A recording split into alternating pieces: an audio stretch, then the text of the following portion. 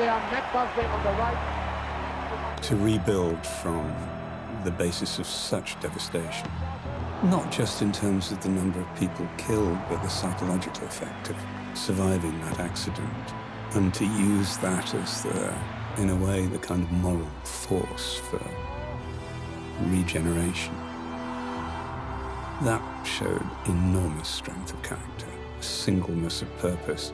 He must have had great human qualities to recreate something from that.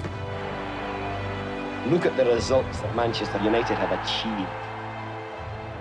I don't think there's anything that is short of.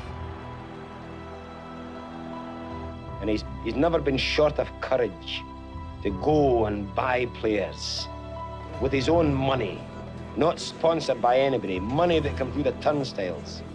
And he never was afraid to dabble. He didn't care what law cost. He wanted law.